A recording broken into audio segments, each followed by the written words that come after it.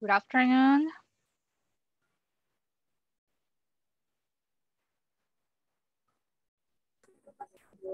Hi, teacher. Good afternoon. Hello. Hi, Hello, Ruth. teacher. Hi, how are you? Aquí. It's fine. You're fine, excellent. How is your day going? ¿Cómo va su día, chicos? How is your day going? Good, a busy day, a bad day. How is your day? Good. Good, excellent. It's a good day. It's a good day. Yes. Are you going to have free on Friday or do you need to go to work on Friday? Hi, good afternoon, teacher. Hello, good afternoon. ¿Van a trabajar el Friday or not? No. You're done. No. Excellent. Those are good Del news. padre. Father's Day, excellent. Ujú. And do I have fathers here in the group? Tengo papás aquí en el grupo. Do I have fathers? Dad? Jorge. Yes, Jorge. Yes, you are. How many kids do you have? I am father. Three You're a kids, parent. 3 kids. Oh, that's really nice. You have 3 two kids daughters and one boy. and 1 boy. Wow, excellent. 2 daughters and 1 guy. Excellent. So you're going to be celebrating on Friday with your family. That's great. Vamos a ver. This is class number. ¿Qué clase damos ya? Class number 11. Imagine. ¿Qué significa? Que next week we are going to finish with the pre-intermediate 1 course. Ya casi. Se ha ido muy rápido el tiempo. Now I can see Janira. Hello, Janira. ¿Cómo estamos, Janira? How are you? Hi, teacher. Fine, and you? You're fine. I'm pretty good, you know. I'm pretty good. Here we ¿Cómo se- go. Qué bueno. ¿Cómo se dice? ¿Cómo diríamos que, Nice. cómo Nice. respondemos a eso? Ah, qué bueno. Podemos Ah, decir, eso. I'm glad to hear that. Qué bueno escuchar eso. I'm glad to hear that. I'm glad. I'm glad. Glad es G-L-A-D. O puede decir, it's good to hear that. Es bueno escuchar It's eso. It's good to hear that. Vaya. What were we practicing yesterday? ¿Qué practicamos ayer? I told you that we were going to introduce the topic yesterday and we were going to conclude with the same topic today. ¿Cuál fue nuestro tema de ayer? ¿Qué hablábamos? ¿De qué les preguntaba? A question about do, does, double H question, and also affirmative and negative. Very good job. For example, I was asking you questions about what are your preferences in music and also in TV shows? That was like the example from the class. And also we were making questions with do for personal information. Do you like? And then you were giving me short responses. And not only short responses, we were adding an extra comment. For example, do you like pop music? Yes, I do. I love it. We were practicing short answers, but at the same time giving like an extra comment. For today, we have like a very short exercise because we need to conclude using the simple present tense interrogative form, but with the third person, con la tercera persona, because yesterday we didn't practice with the third person and it's very necessary for you to practice. Why? Because most of the rules that we need to follow with the simple present are used with the third person, he, she, or it, okay? So that's why. Let's go and finish with this topic. Look, here I have some examples, 5 different interrogative statements. And we are going to make this type of questions. And at the end, we are going to make a short answer. And we are going to add an extra comment as well. Vamos a agregarles un comentario extra también. Not only short answers, but we can add an extra comment to the reply. And I have 5 different examples here. First, step number 1.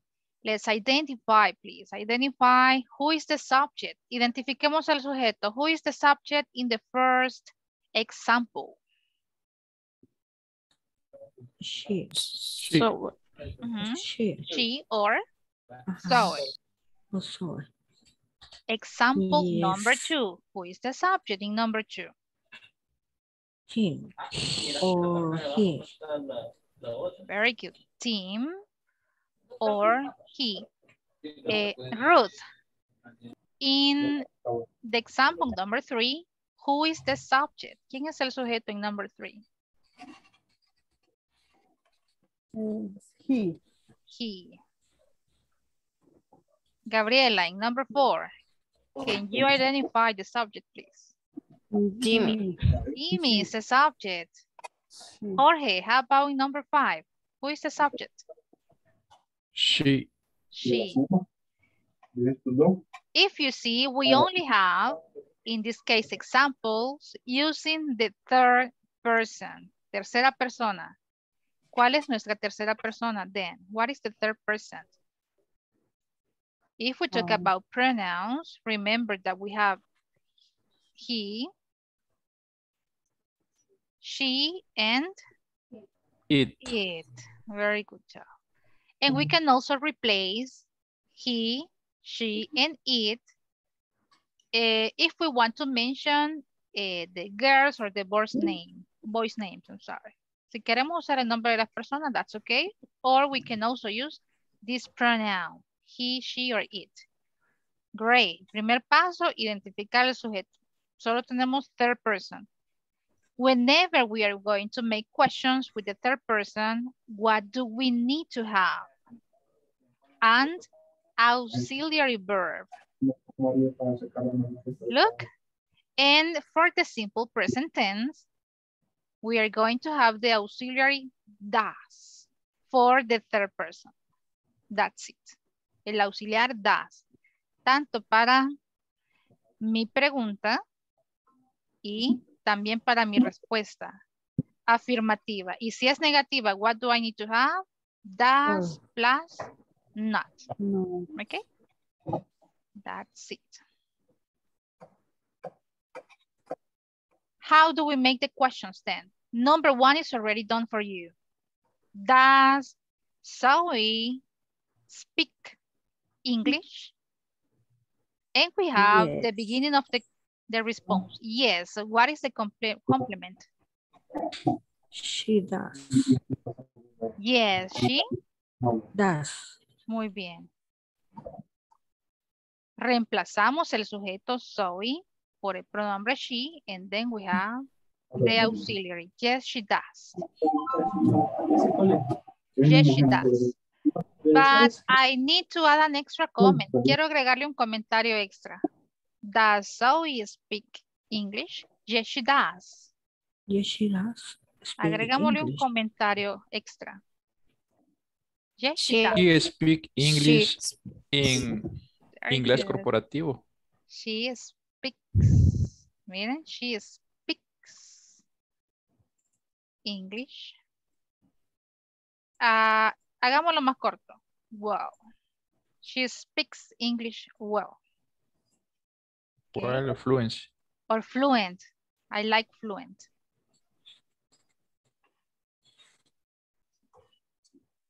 Fluido, fluently. Well or fluently. Very good job. Para que no nos acostumbremos solo a dar respuestas cortas, sino a complementar siempre nuestras ideas. Yes, she does. She speaks English fluently. She speaks English well. Okay. Second example. I have, does Tim work in a bank? Does Tim work in a bank? Do you want to try, let me see, again, Edenilson, veamos, ¿cómo responderíamos? Does Tim work in a bank?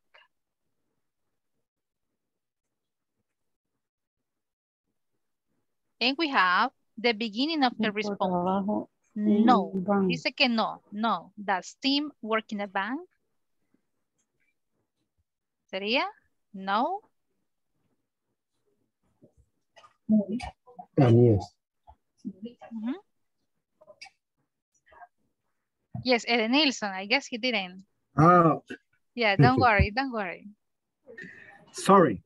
Don't worry. Go ahead, please. What is the Try. question? Tenemos el segundo ejemplo. Does Tim work Does in a Tim bank? work in the bank? No.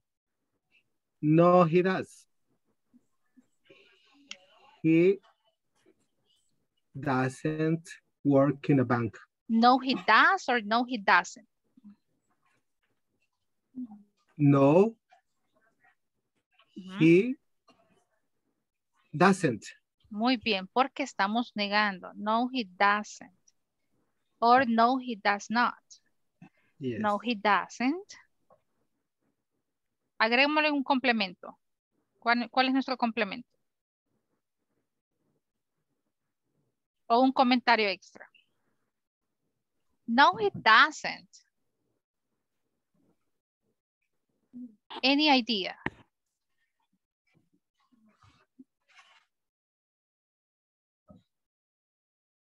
Anybody from the class. Cualquiera de la He clase works puede. in a bank. He works He in works.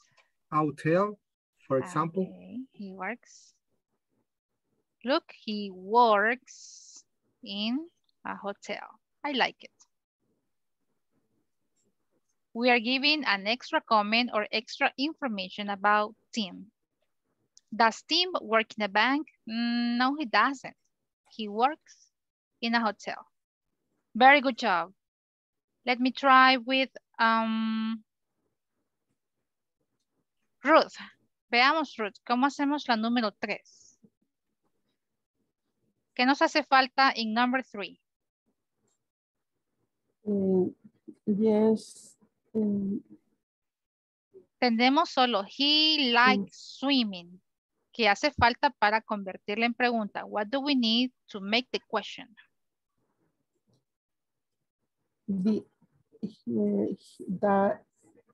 Does he? Very good. Does. No, does like. Solo does. Y luego ya tenemos el sujeto. Does he like Does swimming? like swimming. Muy bien. Y ahí está la pregunta. Does he like swimming? ¿Cómo respondemos, Ruth? Dice yes. Does he like swimming? Yes.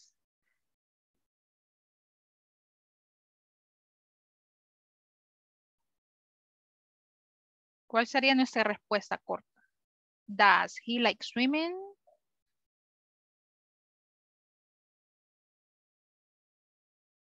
Okay, Yanira, let's see with you. Let's try with you. Does he like swimming?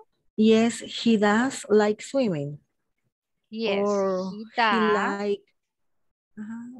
He like he like listen to music. He like, o sea, yes, he does. Yes, he does like swimming. Pero ahí sería como repetir otra vez nuestra información. Tal vez como un comentario extra, siempre de acuerdo a que le gusta nadar. Yes, he does. He like, ay, no sé qué van a ponerle. Por ejemplo, he loves it. Does he like swimming? ¿Le gusta nadar? He does. He loves it or he likes it a lot. Podría ser también. He likes it a lot. Siempre tiene que ver con nuestra idea principal. Very good job. Very good job. Let me try with who else? Jorge, do you want to try with number 4? Question and then the short answer. Please. Does Jimmy read horror books? Very good. Does at the beginning. Now we have the question. Does Jimmy read horror books? Yes. Yes, Mhm. he does. Yes, he does. Okay, now give me an extra comment about this question. ¿Qué comentario He extra read, le agregamos? Yes. he read our books always. Todo el Okay. tiempo. O siempre. O He always read horror books. Y ahí complementamos nuestra idea. He always reads horror books. Number five. Let me see who I have here. Gustavo. Make the question for number 5, please. Gustavo. Hello. Hello. Does Exercise she number 5. Excellent. Does she have a new cell phone? Does she have a new cell phone? No. Finish the idea, please. No. No, she doesn't. Very good. No, she doesn't. Agregamos un comentario extra de que no tiene un new cell phone. She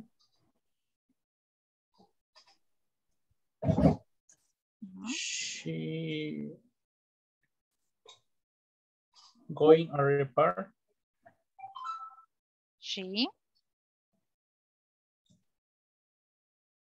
She's going to Is going to repair. repair, like this one. Repair. Okay. Lo va a reparar, dice. Hard to fix it. Llamémosle fix it.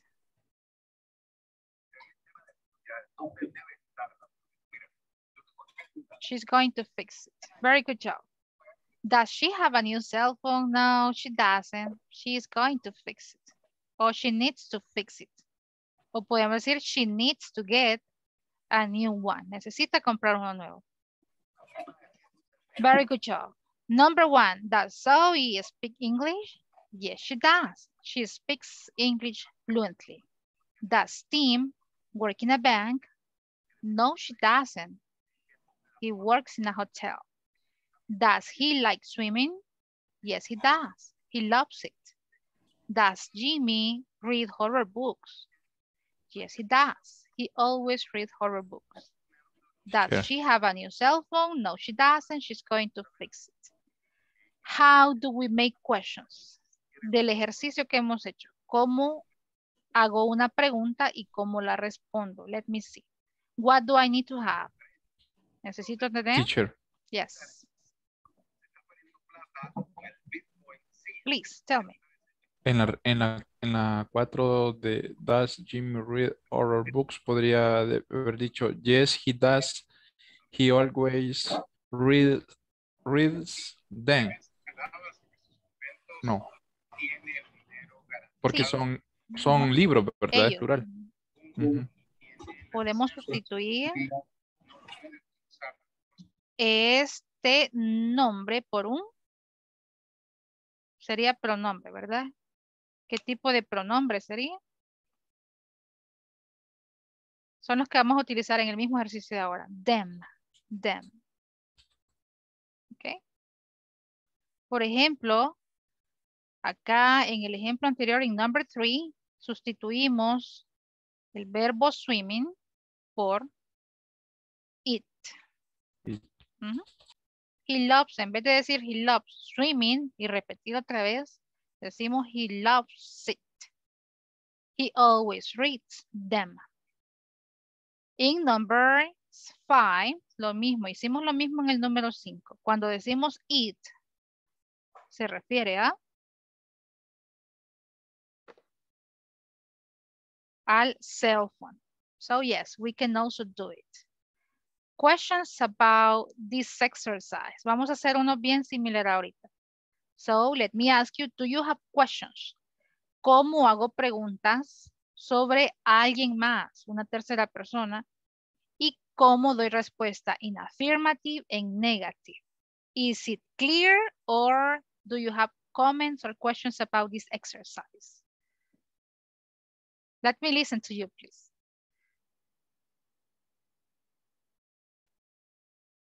Just one, please. Solo uno. Is it clear? Is not? Si no, voy a pensar que estamos claros con el tema, ¿sí? Okay, let me give you just 1 minute. Se están copiando la información, les doy un minuto porque al dejar de compartir se borra todo. Just 1 minute so you can copy the examples, the exercises, because you're going to do a very similar exercise right now. Este ejercicio solo fue con terceras personas. Solo tercera persona. Ayer nos enfocamos en dar información personal, ¿ok? Do you like pop music? Do you like soap operas? Do you? Para que aprendamos a utilizar el auxiliar do. Y expresábamos afirmativos, negativos. And now nos enfocamos más que todo en third person, tercera persona. That's it. When we talk about a third person. Okay? Here we go. Okay, I'm going to stop sharing. Voy a hacer preguntas y ustedes responden sobre alguien más. Okay, no es respuesta o información personal. This is not personal information. It's information about your classmates, your coworkers. Okay. Let's start with the first question. Does Glenda enjoy running? Does she enjoy running? She does. ¿Será que le hace falta algo a esa respuesta? Perdón, she does. Yeah. They do. They do. No. Okay, Yes. wait. No, yes, they do. Yes, they do.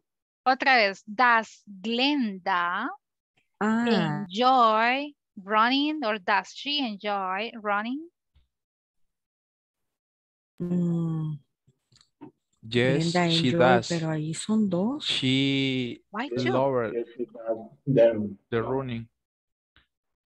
Okay, Always. why two, Johnny?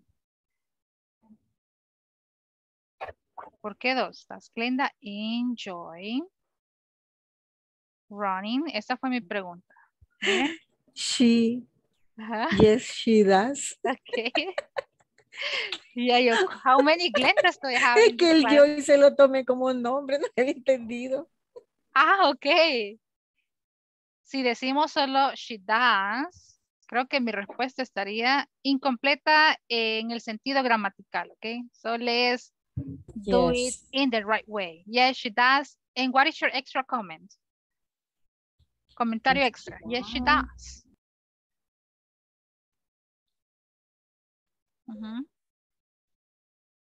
She loves running always. She loves running. Oh. Pero si decimos always, hasta en el trabajo andaría corriendo. No, es que no always, not all the time. She loves running. Oh, así Pero está bien. siempre. Ajá. Or she loves going to a competition. She loves it, podemos decir. Ah, lo ama. She loves it. You see? Vaya, así vamos a ir. Number 2. Let me ask you about Gabriela. Class, does Gaby enjoy dancing? Does she enjoy dancing?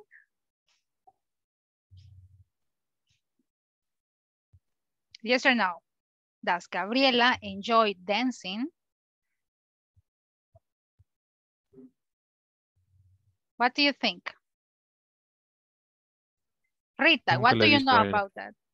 Nunca So, la he visto bailar. let's say, Gaby, do you enjoy dancing? Yes or no? No, ¿Sí she o no? doesn't. Okay, no, she Yes. doesn't. No, because she doesn't. No, she doesn't. Agreguemos un comentario.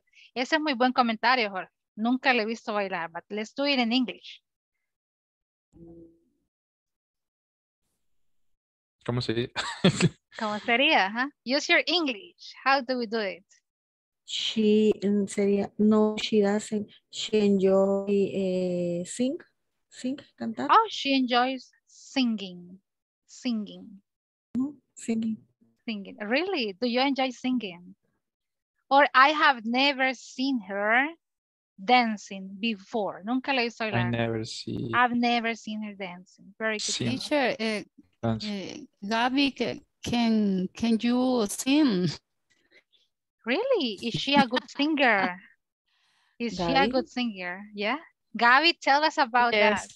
She loved Really? singing. Gabby. Okay, But so yes, I but don't like dancing.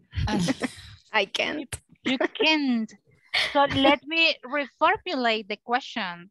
Does Gabby enjoy singing? Does she enjoy singing? Yes. Let's respond with yes. Let's make the response with yes. Yes, she does. She loves it. Lo ama. She loves it. Okay. Let me see. From this class, who really likes drinking coffee? ¿Quién han visto de sus compañeros de trabajo drinking coffee a lot? Edenilson. Really? Ede. A toda hora toma café. Glenda. Glenda. Glenda. Glenda too. Glenda as well. So let me ask you. Lorena también. Really, Lorena. Lorena too. So I have 3 coffee lovers in this class. Does Edenilson love drinking coffee? Yes, that's true. Okay. Yes. So does Edenilson love drinking coffee? Lorena, what is your response? Hagamos afirmativo. Él dijo yes. Yes. He podría ser Yes. he does. Yes, he does. Y agregamos un Yes, he comentario does. extra. Enjoy, como que disfruta su café. Enjoy the coffee. He enjoys his coffee. Por la mañana sería tomorrow. Al mediodía. In the Tomorrow, morning. in the morning. Al mediodía. At Bueno, a toda noon. hora. Or Sí, at okay. any time. Really? Okay. How many cups of coffee do you drink a day, Edenilson? How many cups? 4. 4. 4 to 7. 4 to 7, really? Okay, interesting. Hey, Johnny, is that Elenilson? Say hi to Elenilson. No? Yes, right? He's the one who's standing there. Let me ask you, who enjoys or who loves, ¿a quién le gusta, qué más?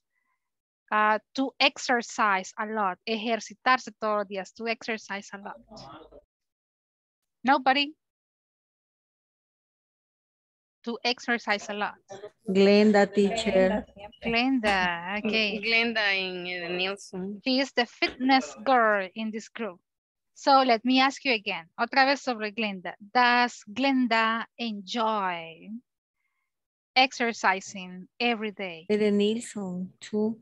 And Edenilson too.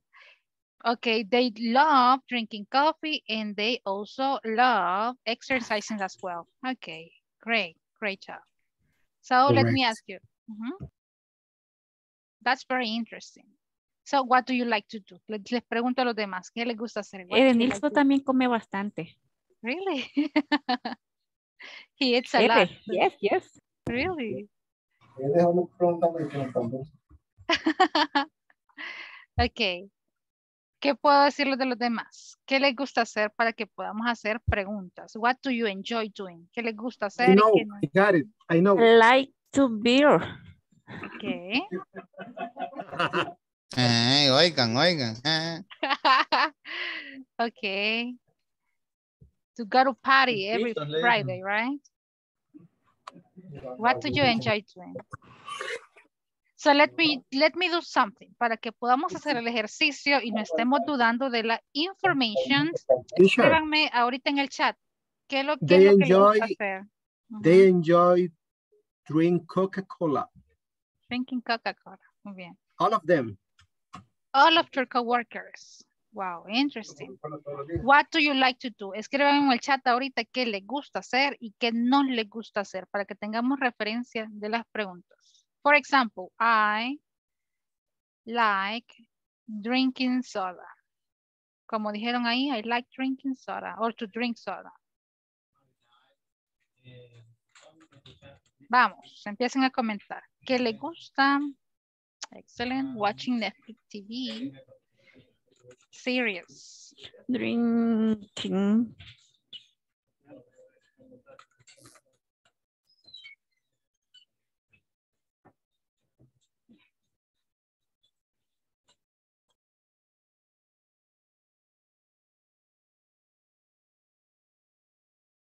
Okay, what else? Keep on writing. I only have Glenda and Eden Nilsson. I'm still missing Lore, Rita, Josué, Gustavo.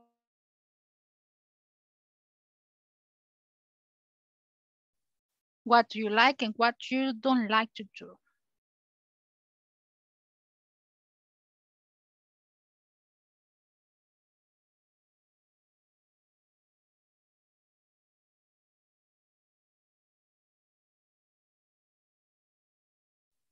Very good. You don't like reading books. I like drinking lemonade. I like drinking beer.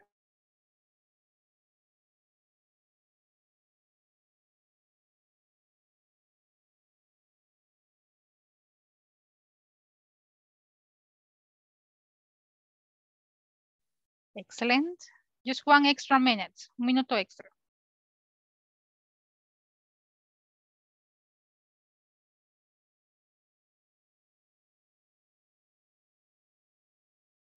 I don't like pacayas. I don't. Really, teacher?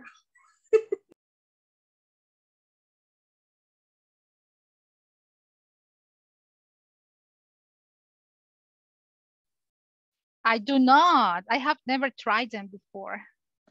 I like healthy food. I don't like horror movies. Me gusta ver series. I like to watch series. I like dancing and watch movies. Okay, interesting, interesting. I like to listen to heavy metal music. Okay. Oh, yeah, heavy metal music. Yeah, heavy metal music. Eso explica muchas cosas. You know, I have a coworker in my case. Let me tell you about my experience. Tengo un compañero que le encanta heavy metal music. Cada vez que ustedes entren a su oficina, you know, I don't know, but you feel that he is really enjoying that type of music. Está tan metido en su música y disfrutando que uno entra como con miedito de interrumpirlo, porque se enoja si uno lo interrumpe. Yo, come on. His name is Dagoberto, you know. So Es la mejor música.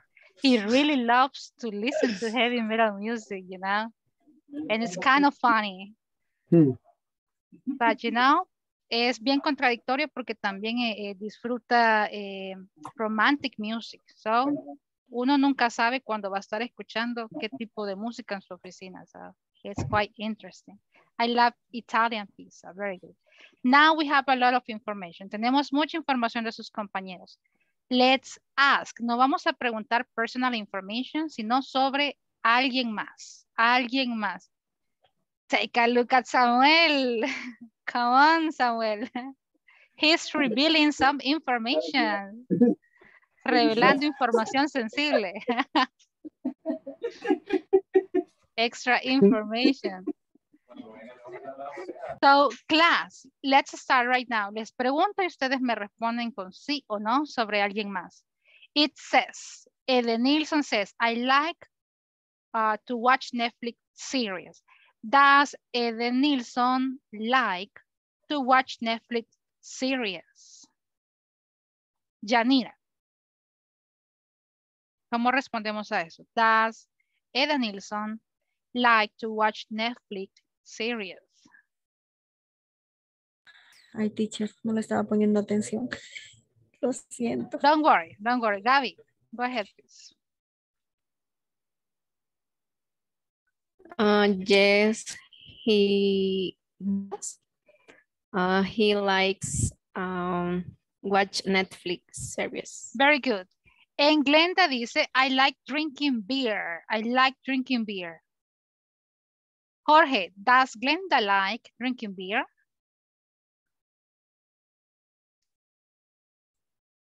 Yes, she does. She loves drinking beer. Okay, very good. Gabriela, she says, I like drinking lemonade. Me gusta tomar limonada.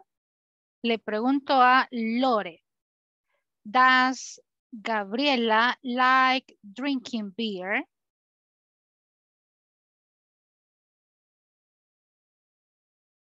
Does Gabriela like drinking beer? Not, Right. not. She like, ¿qué le gusta tomar? Vamos a ver, Lemonade. lemon, no sé cómo se pronuncia. Lemonade. Lemonade. So Lemonade. repeat, please. No, she doesn't. No, she doesn't. She like Drinking. Drinking lemonade. Muy bien. She likes. Recordemos que con la tercera persona afirmativo, likes. Carlos, he says, I like visiting other countries in the world and I don't like reading books. Glenda, does Carlos like visiting other countries? Yes or no? Yes, he does. Agreguemos el comentario extra. Yes, he does. Carlos loves visit other countries. Okay. Carlos loves visiting other countries. Same comment. I don't like reading books. Carlos dice, I don't like reading books. Josué, does Carlos like reading books? Does Carlos like reading books?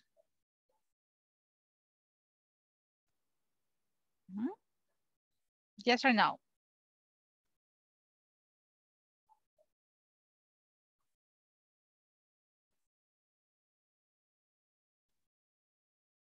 I guess he's not there. He is not paying attention. Carlos, let me ask you about Gustavo. Gustavo says, I like watching movies online.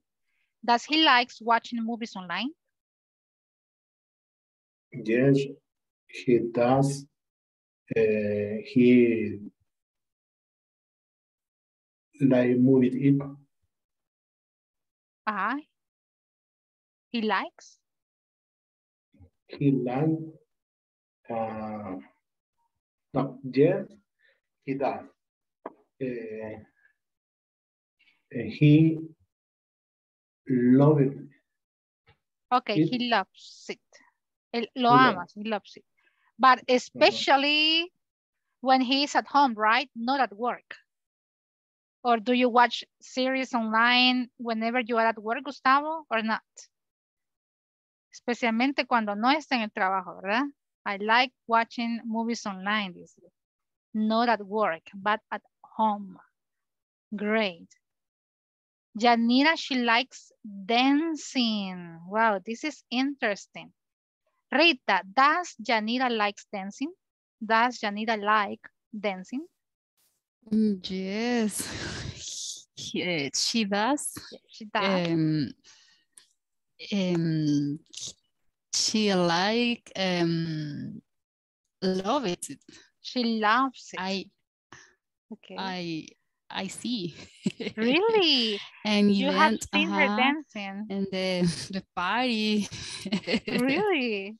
So she enjoys dancing. I remember dancing with Eddie Nielsen and last party. In the last party, really? Wow. It would be interesting to join you in one of your parties, you know? Samuel, veamos, but Samuel, información de Samuel no tengo. Samuel, ¿qué le gustará hacer o no a Samuel? Let me see. Me gustan las cervezas. Okay, is that true, Samuel? No. No, right? So does Samuel like beer? or like drinking beer? Say no, please. No, No, he doesn't. He doesn't enjoy it. Okay, no, he doesn't. Great. ¿Qué tenemos que tener en memoria o en mente cuando vamos a hacer preguntas sobre alguien más? Número 1. The auxiliary does. Number 2. Podemos utilizar, en este caso, el nombre de la persona o sustituirlo por un pronoun. For example, she. Number 3, you never are going to add an S to the verb, or the verb is not going to change. El verbo no va a cambiar porque ya tengo un auxiliary. Okay, number 4. Necesito dar respuesta completa. Not only yes, not only no, but I need to say yes, he does, or yes, she does. No, he doesn't, or no, she doesn't. And I can also add some extra information if I want to complement the sentence. ¿Tenemos claro cómo hacemos preguntas or interrogative statements in English? ¿Sí? ¿Cómo hacemos preguntas? ¿Está claro? ¿Is it clear? Auxiliar más sujeto más verbo. Auxiliar, sujeto más verbo. Verbo más complemento. Más complement, yes.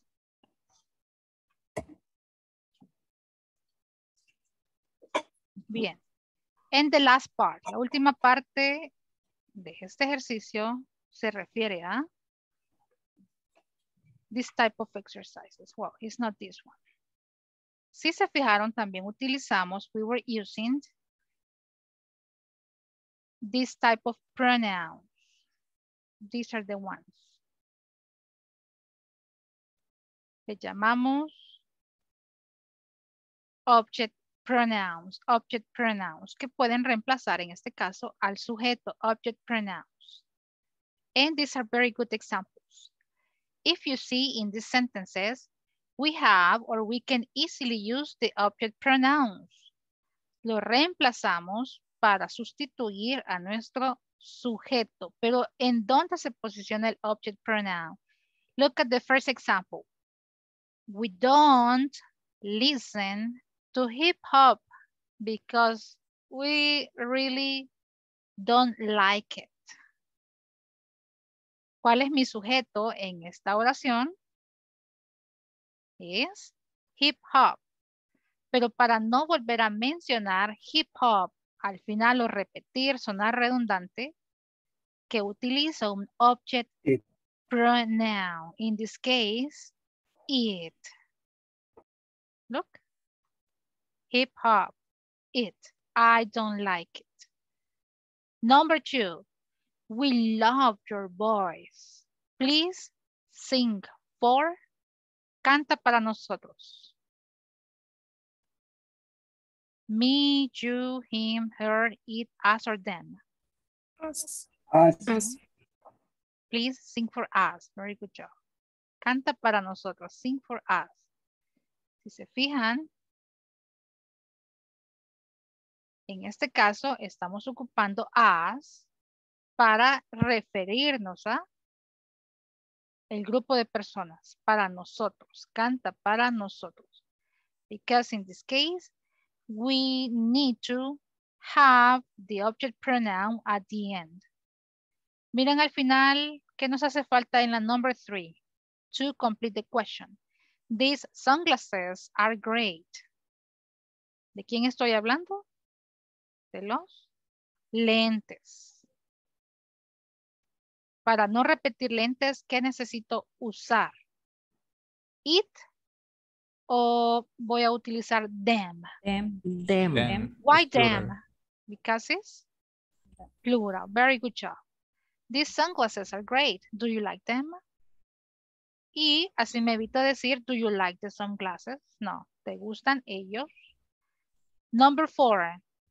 Who is that man? ¿Quién es el sujeto en la número 4? Man. Man. ¿Quién es ese hombre? Who is that Do man? you know Do you him? know? You know him. Sería him.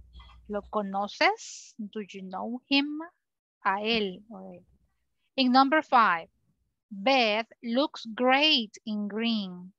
It's a really good color for... She. Miren, ella es mi sujeto. Beth, ella. But in this case, I need to use an object pronoun. ¿Cuál sería? Him or her? Her. Her. Her. Para ella. It's a really good color for her. For her. Okay. Creo que en la única que no podemos aplicar esta regla que identifico el sujeto y de acuerdo a eso es el object pronoun is in number 2. Porque en la número 2 nos está dando como otra idea. Dice, we love your voice. Amamos tu voz. Pero si se fijan ya no sigue hablando de la misma idea, sino complementando la idea. Por favor, canta para nosotros.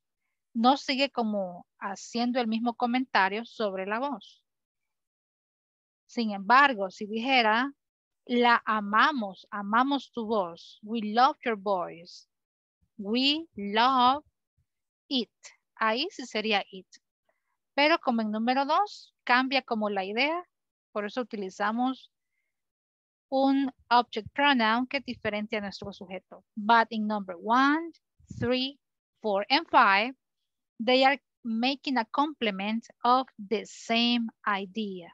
Okay. Las dos oraciones son un complemento de la misma idea. Is it clear?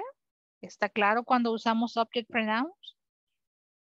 Yes? No? Yes. Se ocupa siempre at the end of the sentence. At the end of the sentence. Y nos sirve para complementar o reemplazar a mi sujeto. And look at this one.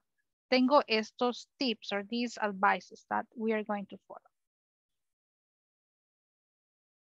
¿Cómo sé cuándo lo voy a usar? ¿Cuáles son las reglas a seguir? These are the rules. Look at this one.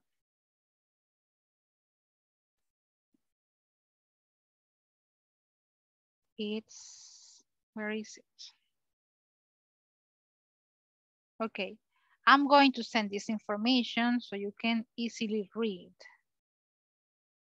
about the rules. Aquí estamos. Look.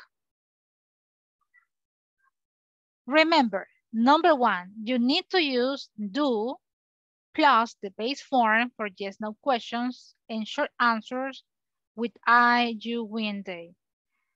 Esto se refiere a preguntas, solo interrogative sentences. Utilizo do con qué sujetos? Con I, you, we, and they. ¿Está claro? Yes. I need to use does con qué sujetos? She, it. And it. Bien, acuérdense que hablamos de preguntas. Then we have, you need to use don't and doesn't plus the base form for negative statements. Que si quiero responder usando negativos, utilizo don't for I, you, we, and they, and does not or doesn't for he, she, and it. ¿Algo más que recordar? Do not add s to the base form. Cuando estoy haciendo preguntas, no agrego s a el verbo porque ya tengo un auxiliary. Y la parte importante o última, subject pronouns, they usually, no dice que siempre, usually, they come before a verb. Esos son los subject pronouns. O mis oraciones afirmativas con el simple present tense. But on the other hand, los subjects, los object pronouns, They usually come after a verb. Subject pronouns on I, you, we, they, he, she, it. Pero los object pronouns, me, you, him, her, it, us, and them, ellos vienen siempre o usualmente después de el verbo. Por eso les llamamos object pronouns. Porque me ayudan a reemplazar a mi subject pronouns. Okay? So these are the rules that you need to keep in mind. Les envío esta información ahorita. Here we go. Preguntas, comentarios sobre los object pronouns. ¿Para qué nos sirven los object pronouns? Para reemplazar a quién. O sustituir, mejor dicho, sustituir. ¿A quién sustituyen? Al sujeto. Al sujeto. Sujeto. ¿Y qué necesito hacer cuando hago preguntas con el object o, bueno, oraciones con el subject pronoun? ¿En dónde agrego el subject pronoun o en qué parte de la oración va? At the beginning, at the end, after the verb, or where is it? At the end. At the end, right? At the end of the sentence. Very good job. En la plataforma tenemos un ejercicio de eso. ¿Qué ejercicio es? No sé si ya complementaron section number 4. ¿Y qué ejercicio se refiere a los object pronouns? Let me see.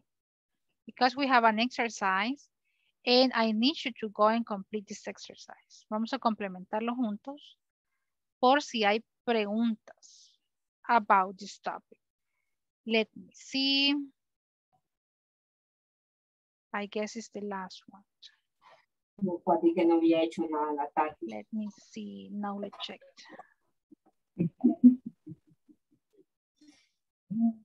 No, creo que está en la sección número 4, 5. I don't know. Let me check. Veamos. Vámonos a la plataforma. This is going to be the last exercise for today. En la 4.4. 4, sí, creo que estaba, o era el final de la 3 o la 4, ¿verdad? I guess it was number 4. But I was checking this one. 4.4. Porque solo nos queda un tema más para mañana, que es el uso de un auxiliar también. Auxiliary would.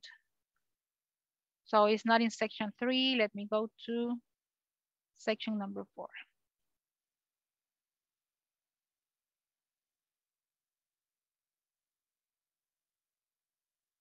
Vamos a ver. 4.4, ¿verdad? I guess this is the one that I'm looking for. Yes.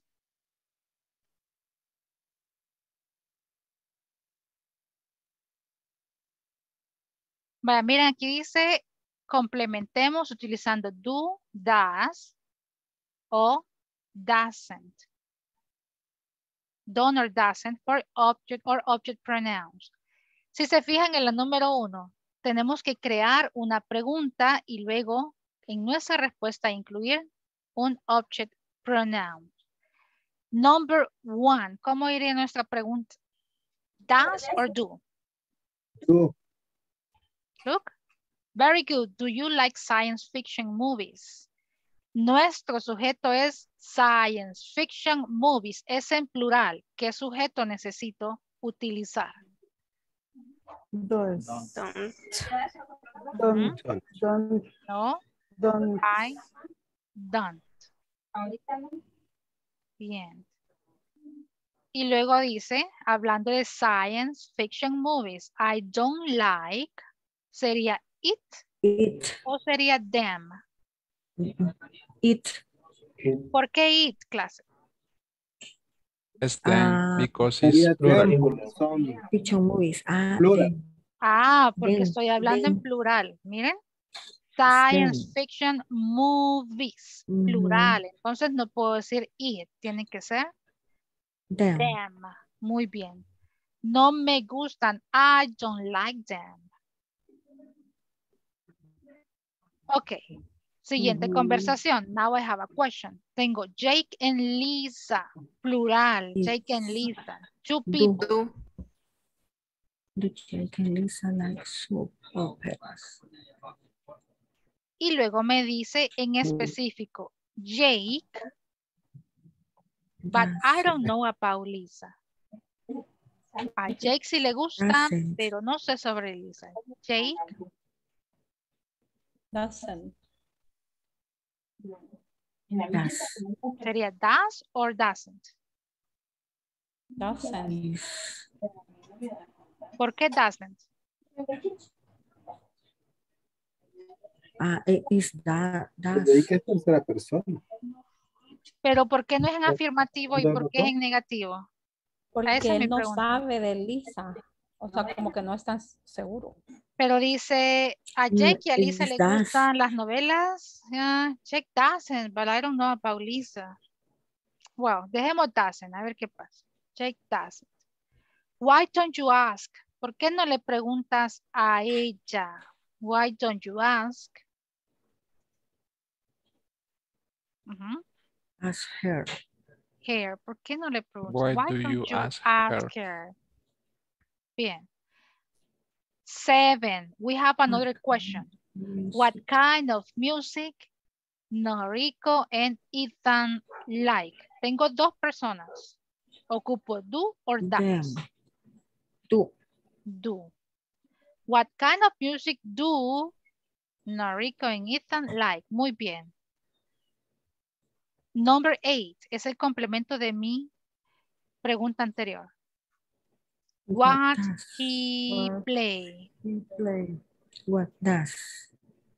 Does, porque es tercera persona. Vamos a ver. What does he play? What does he play?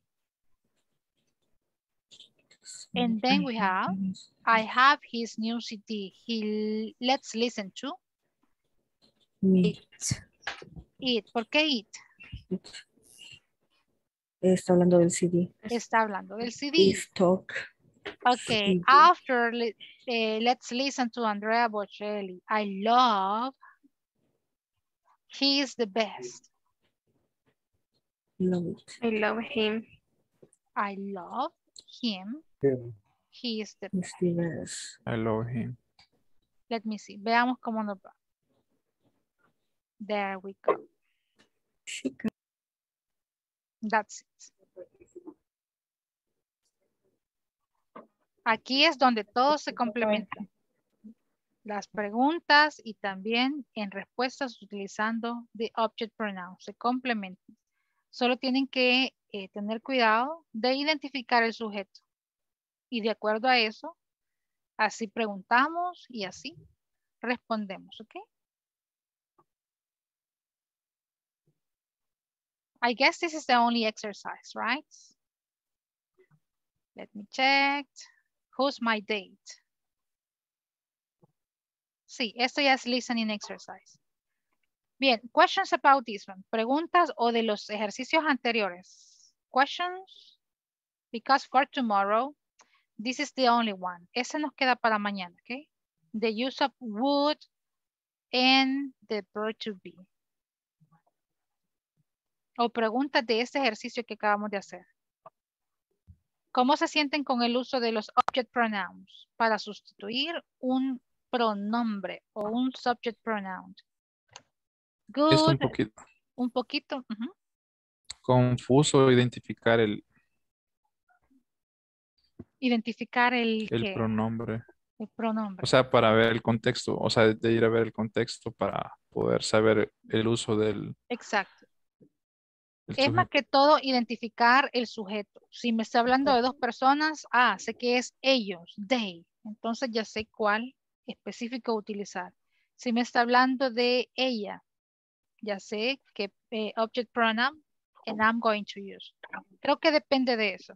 Identificar el sujeto, esa es la base para saber responder. De acuerdo a mi sujeto, así va a ser mi auxiliar para preguntar y así va a ser mi object pronoun to give my response. Eso creo que les puede servir muchísimo. Any other comment or questions about this topic? Because tomorrow we are going to have the last one from section number 4. Yes, or do not forget to practice. Just keep on practicing. La práctica es lo que más nos ayuda. In case that you need help with vocabulary or with some exercises from the platform, please let me know. Para que mañana, al complementar o al finalizar la clase, quede ya completa la section number 4. Esa es nuestra meta para mañana, ¿ok? Section number 4 done before or at the end of tomorrow's class, ¿ok? Bien, clase. We are going to stop the class here. Cualquier pregunta, estamos ahí pendientes, ¿ok? Thank See you mi tomorrow. Have a great afternoon, ¿ok? See you. See you. Thank you, Bye-bye, teacher. class. See you, teacher. You Have a too. nice Bye. day. You too. Bye-bye. Bye, teacher. Bye.